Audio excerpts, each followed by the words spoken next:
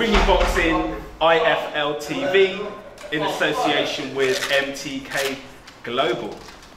We're here with the new WBO super lightweight champion, Maurice. How's it feel? It feels good. Good feeling, yeah? Oh yes, man, wonderful. All the interviews the British fight fans have heard saying you're going to punch him in the mouth. People are like, okay, who is this guy? What's he going to do? Surely he's not going to, defeat Flanagan. But you really put it on and made it a tough fight. Talk me through the fight. Talk me through the first half of the fight. How did that play out for you? I was just, like I said, I'm gonna be patient, use my jab, and take what he give me. If I see an opening, I'm gonna go for it. I really didn't see too many openings, but I kept using my jab and popping. And I was waiting a lot, and I was getting hit with unnecessary shots. But I had to dig like a dog and go get it. I ain't come this far with like a 10-hour plane trip. I ain't come this far to lose and leave with no belt.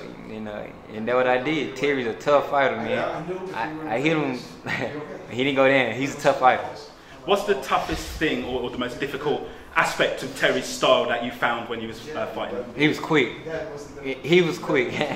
I thought I would adjust to it, but he was quick, man. That's why every beginning of each round, he would hit me like 1 or 2 shots because he was quick. And plus, I was waiting a lot, trying to time him, but he quick. Split decision win. What was going through your mind when they were reading out the scorecards? Oh, man. I'm waiting. Man. Yeah, I'm all the way out here in England, man.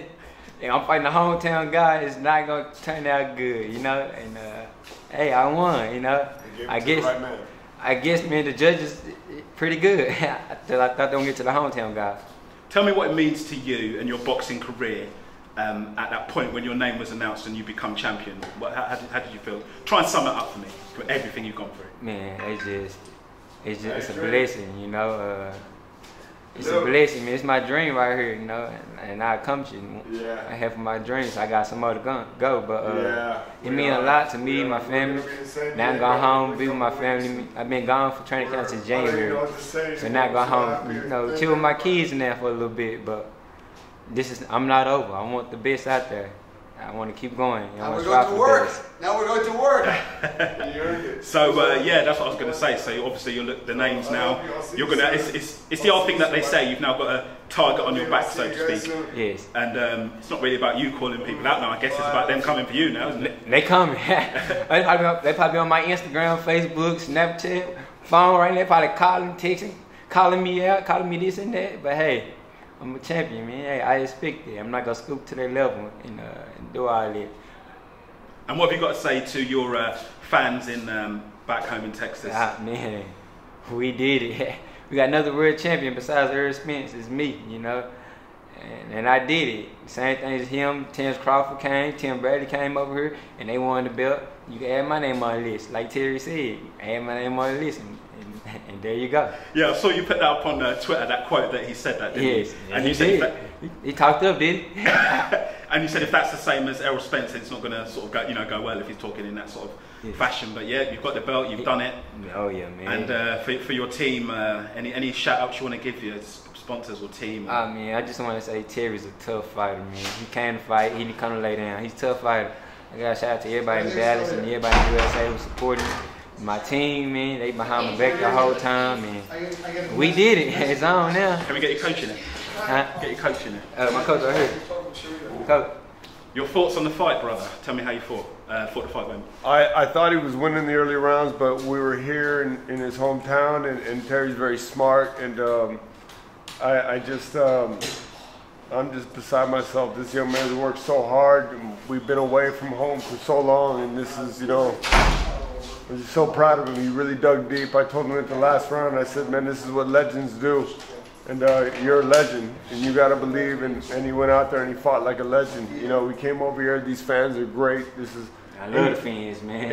England is kept our sport alive. And Terry Flanagan, I know we said a lot of stuff, but it was all in sport. And he's a hell of a competitor. And this city should be proud of him. And I'm so proud of my guy. And That was a very motivating speech in the corner that you was giving him.